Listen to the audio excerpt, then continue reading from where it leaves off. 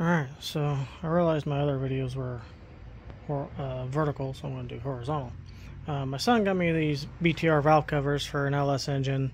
Of course they'll fit LS1, 2, 3, but getting them to work with the LS1 coil packs is a different story because the bolt holes in them are narrower than what's drilled in the bracket.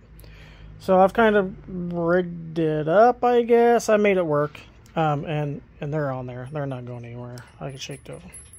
But I'll kind of show you what I did. I went to a hardware store and bought longer bolts for these top ones and cut them to length because the supplied ones that came with the kit were just too short to go in the top with these two larger spacers. And these spacers come with the BTR kit. There's kind of a list of parts and how many spacers come with it, tools you need, kind of installation tips there. But there's that.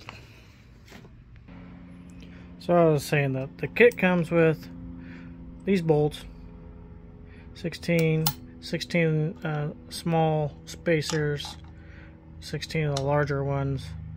And so like I said, what I did, I went to the hardware store, got me some longer bolts. I cut them down to the length I needed, just like you can see here.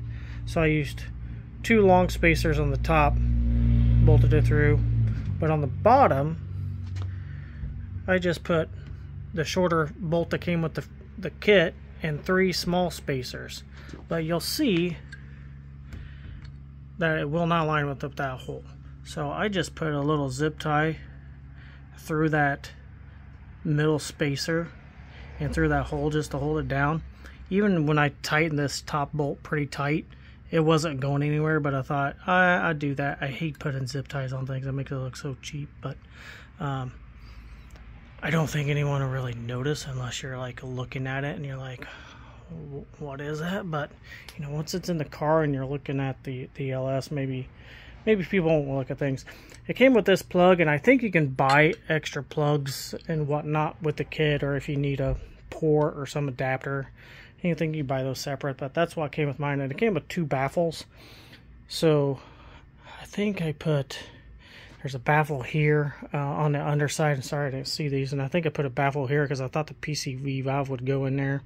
I'm not quite sure. I might go with an LS6 plate that has the PVC.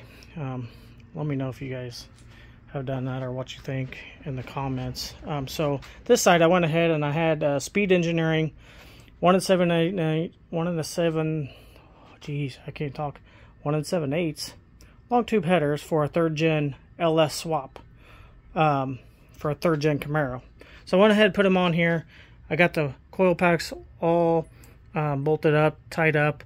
I went ahead and put spark plugs in just to see how it would look, if they would fit.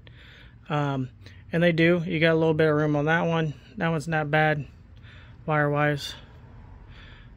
This one's a little more snug, and this one here is pretty snug. I do got it snapped in there, and I think it'll be alright.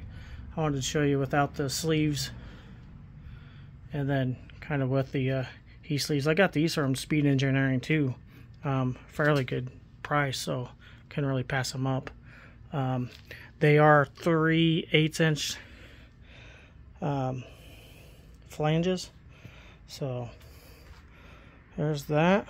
Let's see, 4L60E, Circle D 3500 stall, because we got the BTR stage 3 cam, and soon we'll be putting it in the Camaro when we get the tubular K member, the 4L60E transmission cross member.